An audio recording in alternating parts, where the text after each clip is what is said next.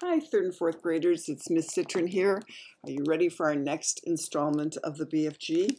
When we left off, the BFG had brought Sophie to London so that they can implement her plan to rid the world of the man-eating giants. And he's mixed up this dream with all the details that Sophie says should be in it to get the queen convinced that these giants really exist. And now they are at the palace, and that's where we've left off. It ends with Sophie saying, "We're there, we're in the queen's back garden." All right, so this next chapter is called The Palace. "By gumdrops," whispered the big friendly giant. "Is this really it?" "There's the palace," Sophie whispered back. Not more than 100 yards away, through the tall trees in the garden, across the mown lawns and the tidy flower beds, the massive shape of the palace itself loomed through the darkness. It was made of whitish stone. The sheer size of it staggered the BFG. "But this place is having 100 bedrooms at least," he said. "Easily, I should think," Sophie whispered. "Then I is boggled," the BFG said. "How is I possibly finding the one where the queen is sleeping?" "Let's go a bit closer and have a look," Sophie whispered. The BFG glided forward among the trees, and suddenly he stopped dead. The great ear in which Sophie was sitting began to swivel round. "Hey," Sophie whispered, "you're going to tip me out." "Shh," the BFG whispered back. "I is hearing something," and he stopped behind a clump of bushes. He waited. The ear was still swinging this way and that. Sophie had to hang on tight to the side of it and save herself from tumbling out. The BFG pointed through a gap in the bushes, and there, not more than 50 yards away, she saw a man padding softly across the lawn, and he had a guard dog with him on a leash. The BFG stayed as still as a stone. So did Sophie. The man and the dog walked on and disappeared into the darkness. "You was telling me they has no soldiers in the back garden," the BFG whispered. "He wasn't a soldier," Sophie whispered. "He was some sort of a watchman. We'll have to be careful." "I is not too worried," the BFG said. "These waxy big ears of mine is picking up even the noise of a man breathing the other side of this garden." "How much longer before it gets light?" Sophie whispered.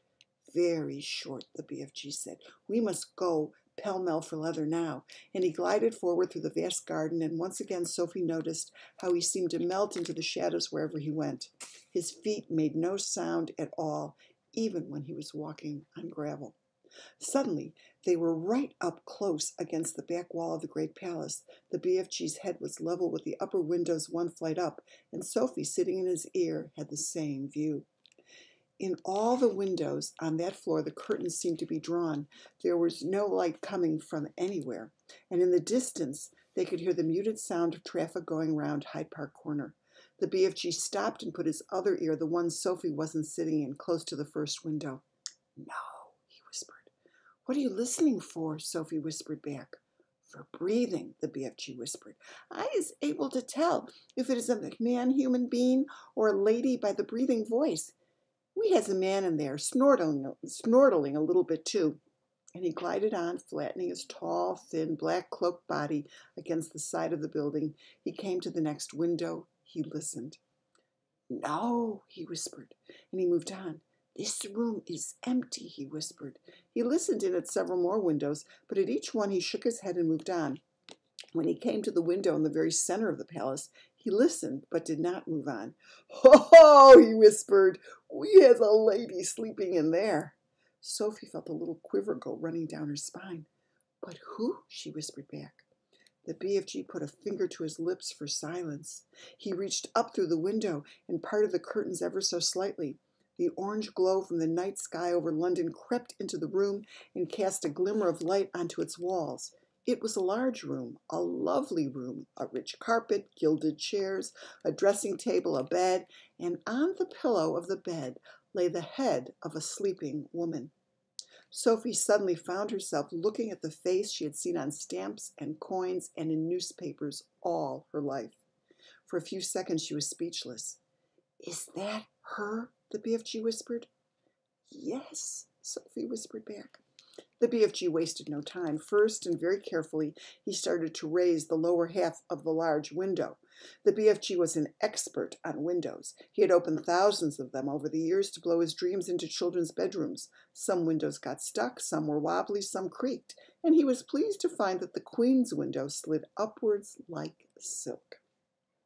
He pushed up the lower half as far as it would go, so as to leave a place on the sill for Sophie to sit. Next, he closed the crack in the curtains.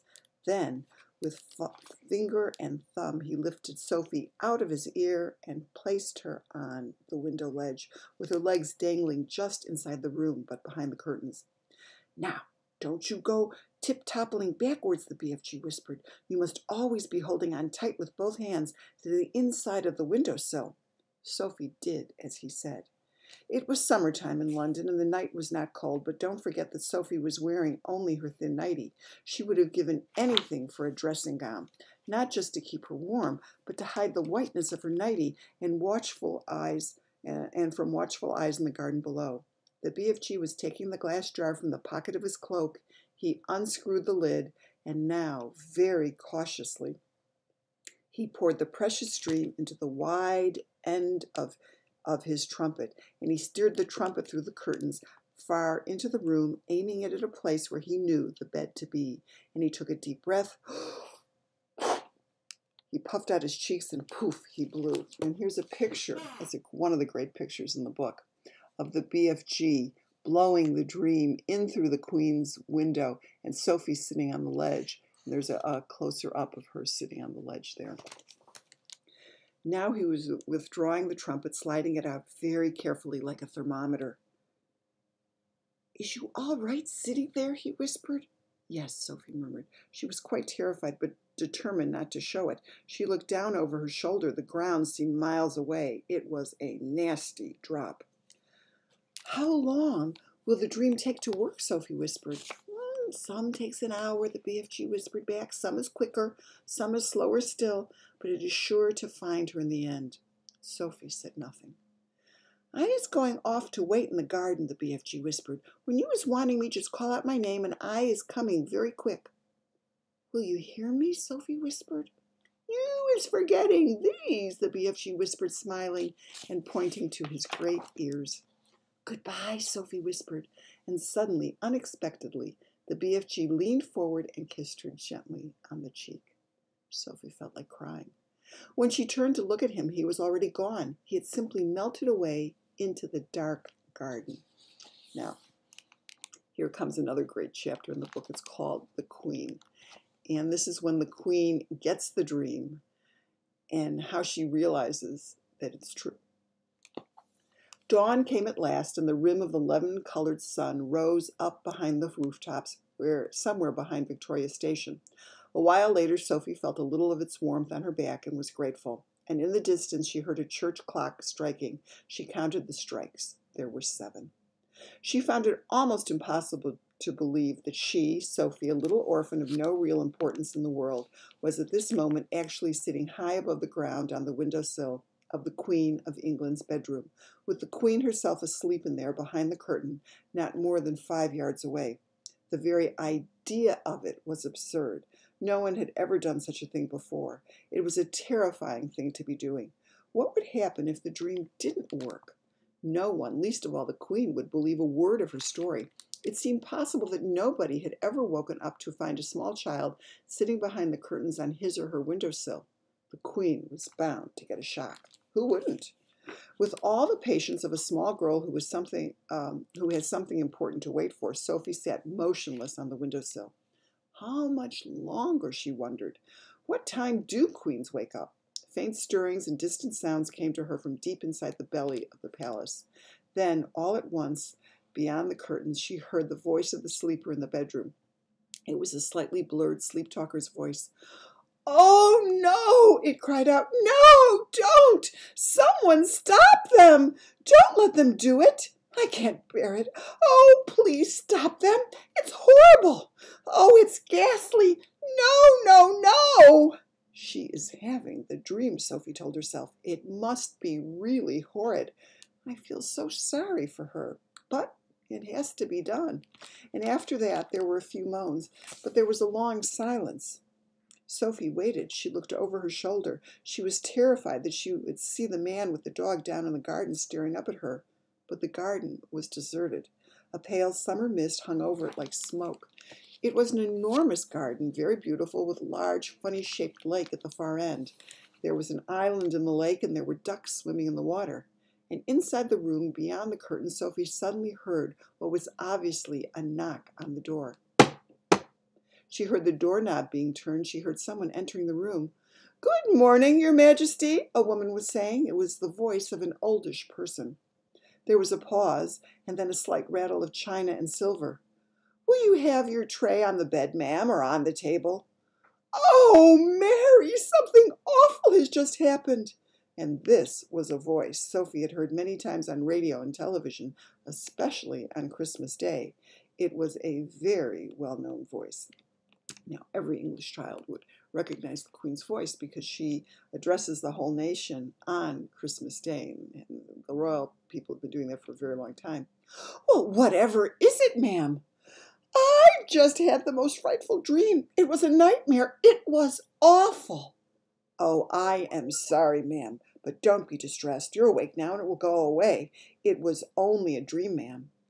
"Do you know what I dreamed, Mary? I dreamed that girls and boys were being snatched out of their beds at boarding schools and were being eaten by the most ghastly giants. The giants were putting their arms in through the dormitory windows and plucking the children out with their fingers, one lot from a girls' school and another from a boys' school. It was all so vivid, Mary. It was so real." There was a silence. Sophie waited. She was quivering with excitement. But why the silence? Why didn't the other one, the maid, why didn't she say something? "Oh, what on earth's the matter, Mary?" the famous voice was saying. There was silence again. "Mary, you've gone white as a sheet. Are you feeling ill?" There was suddenly a crash and a clatter of crockery, which could only have meant that the tray the maid was carrying had fallen out of her hands. "Mary," the famous voice was saying rather sharply, "I think you'd better sit down at once. You look as though you're going to faint. You really mustn't take it so hard just because I've had an awful dream." That isn't the reason, ma'am." The maid's voice was quivering terribly. "Then, for heaven's sake, what is the reason?" "Oh, I am very sorry about the tray, ma'am." "Oh, don't worry about the tray. But what on earth was it that made you drop it? Why did you go white as a ghost all of a sudden?" "You haven't seen the papers yet, have you, ma'am?" "No. What do they say?" Sophie heard the rustling of a newspaper as it was being handed over. "It's like the very dream you had in the night, ma'am." "Oh, rubbish, Mary. Where is it?" "On the front page, ma'am. It's the big headlines." "Great Scott!" cried the famous voice. 18 girls vanish mysteriously from their beds at Rowdon School. 14 boys disappear from Eton. Bones are found underneath the dormitory windows." Then there was a pause, punctuated by gasps from the famous voice, as the newspaper article was clearly being read and digested. "Oh, how ghastly!" the famous voice cried out. "It's absolutely frightful. Bones under the windows. What can have happened? Oh, those poor children." "But, ma'am, don't you see, ma'am?" "See what, Mary?" "Those children were taken away almost exactly as you dreamed it, ma'am." "Oh, not by giants, Mary." "No, ma'am, but the bit about the girls and the boys disappearing from their dormitories, you dreamed it so clearly, and then it actually happened. That's why I came over all queer, ma'am." "I'm coming over a bit queer myself, Mary." "It gives me the shakes, ma'am. When something like that happens, it really does." "I don't blame you, Mary. I shall get you more breakfast, ma'am, and have this mess cleared up." No, don't go. Mary, stay here a moment." And Sophie wished that she could see the room, but she didn't dare touch the curtains. The famous voice began speaking again. "I really did dream about those children, Mary. It was clear as crystal." "I know you did, ma'am." "I don't know how giants get into it, but that was rubbish. Shall I draw the curtains, ma'am? Then we shall all feel better. It's a lovely day." And here's a picture of the Queen in bed, reading the newspaper with the story of the English children being eaten, taken from their beds. And now the maid's going over to the window, and she's going to open the curtains. "Oh, please do," the queen said. With a swish, the great curtains were pulled aside. The maid screamed. Sophie froze to the window ledge. And here is the picture of the maid opening the curtains. And you can see Sophie sitting there. Well, she is shocked. The queen, sitting up in her bed with the Times on her lap, glanced up sharply. Now it was her turn to freeze. She didn't scream, as the maid had done. Queens are too self-controlled for that. She simply sat there staring wide-eyed and white-faced at the small girl who was perched on her windowsill in her nightie. Sophie was petrified. Curiously enough, the queen looked petrified too. One would have expected her to look surprised, as you or I would have looked had we discovered a small girl sitting on our windowsill first thing in the morning. But the queen didn't look surprised. She looked genuinely frightened. The maid, a middle-aged woman with a funny cap on the top of her head, was the first to recover. "What in the name of heaven do you think you're doing in here?" she shouted angrily to Sophie. Sophie looked beseechingly toward the queen for help. The queen was still staring at Sophie. Gaping at her would be more accurate. Her mouth was slightly open. Her eyes were round and wide as two saucers, and the whole of that rather lovely face was filled with disbelief. "Now listen here, young lady. How on earth did you get into this room?" the maid shouted furiously. "I don't believe it," the queen was murmuring. "I simply don't believe it." "I'll take her out of here at once, ma'am," the maid was saying. "No, Mary, no, don't do that." The queen spoke so sharply that the maid was quite taken aback. She turned and stared at the queen. What on earth had come over Her Majesty? It looked as though she was in a state of shock.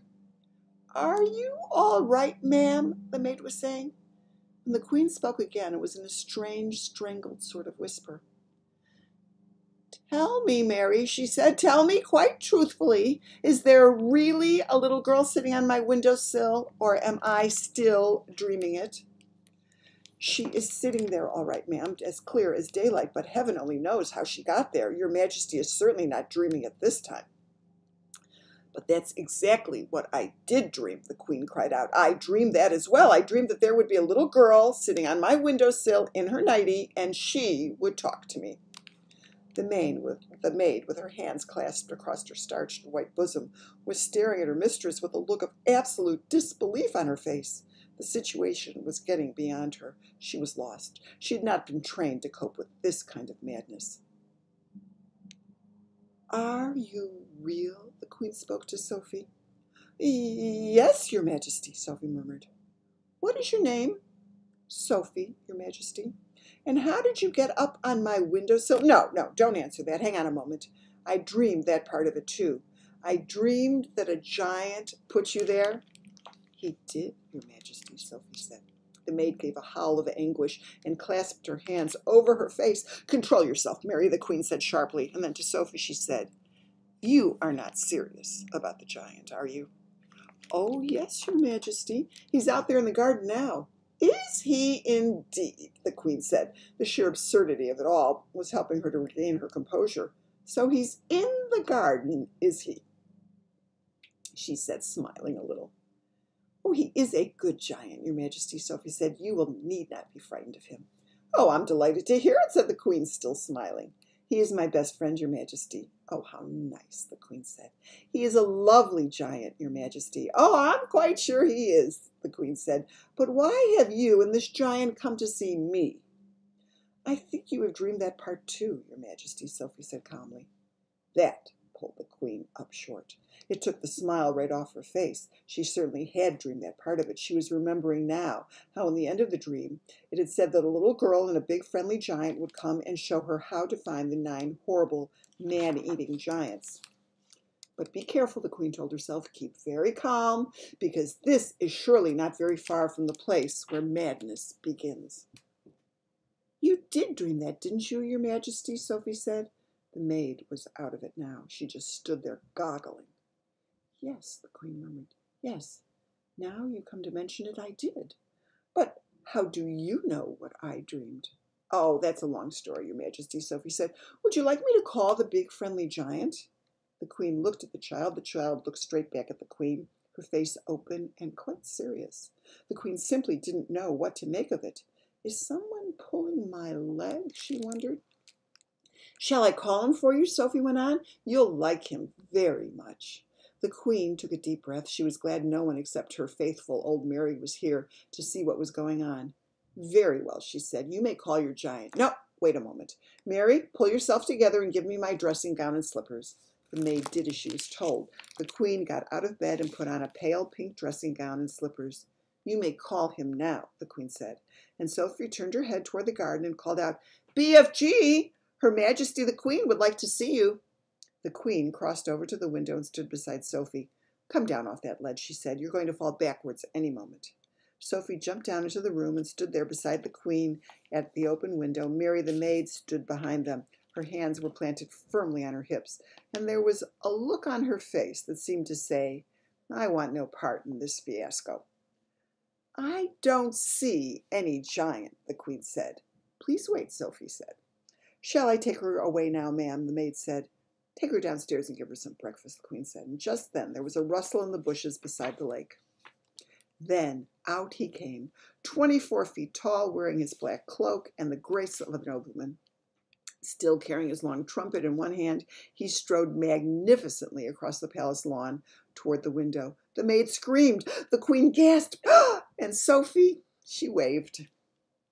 The BFG took his time. He was very dignified in his approach. And when he was close to the window where the three of them were standing, he stopped and made a slow, graceful bow. His head, after he had straightened up again, was almost exactly level with the watchers at the window. Your Majesty, he said, I is your humbug servant. And he bowed again. And there's a picture of the BFG coming to the Queen's window. Considering she was meeting a giant for the very first time in her life, the Queen remained astonishingly self-composed. We are very pleased to meet you, she said. And down below, a gardener was coming across the lawn with a wheelbarrow. He caught sight of the BFG's legs over to his left. His gaze traveled slowly upwards along the entire height of the enormous body. He gripped the handles of the wheelbarrow. He swayed, he tottered, then he keeled over on the grass in a dead faint. Nobody noticed him. Oh, Magister, cried the BFG, oh, Queen, oh, Monarcher, oh, Golden Sovereign, oh, ruler of straight lines, oh, Sultana, I is come here with my little friend Sophie to give you. And the BFG hesitated, searching for the word. To give me a what? The Queen asked. Assistance, the BFG said, beaming. The Queen looked puzzled. He sometimes speaks a bit funny, Your Majesty, Sophie said. He never went to school. Well, then he must go to school. We must send him, the Queen said. We have some very good schools in this country. I has great secrets to tell, Your Majesty, the BFG said. Well, I should be delighted to hear them, the Queen said, but not in my dressing gown. Shall you wish to get dressed, ma'am? The maid said. Have either of you had breakfast? The Queen said. Oh, could we? Sophie cried. Oh, please, I haven't eaten a thing since yesterday. I was about to have mine, the Queen said, but Mary dropped it. The maid gulped. I imagine we have more food in the palace, the Queen said, speaking to the BFG. Perhaps you and your little friend would care to join me? Will it be repulsant snozcumbers, Magister, the BFG asked. Will it be what? The Queen said. Stinky snozcumbers, the BFG said. What is he talking about? It sounds like a rude word to me. And she turned to the maid and said, Mary, ask them to serve breakfast for three in the, I think it better be the ballroom. That has the highest ceiling. And to the BFG said, I'm afraid you will have to go through the door on your hands and knees, and I shall send someone to show you the way. The BFG reached up and lifted Sophie out of the window. You and I is leaving Her Majesty alone to get dressed, he said. No, leave the little girl here with me, the Queen said. We'll have to find something for her to put on. She can't have breakfast in her nightie. The BFG returned Sophie to the bedroom. Can we have sausages, Your Majesty? Sophie said, and bacon and fried eggs? Oh, I think that might be managed, the Queen answered, smiling. Just wait till you taste it, Sophie said to the BFG. No more snozcumbers from now on. And look at this wonderful picture of the BFG and the Queen and Sophie chatting through the window of the Queen's bedroom. All right, we have time. Do we have time for one more chapter? No, I think we're going to have to stop here. But the next chapter is very, very funny. It's called The Royal Breakfast, and it's how the BFG is fed breakfast and what goes on then. You'll love it. It's very, very good. You're going to meet a funny character. The head butler, Mr. Tibbs, is very, very funny. Just keep the word Clyde in mind. All right, till next time. Bye-bye.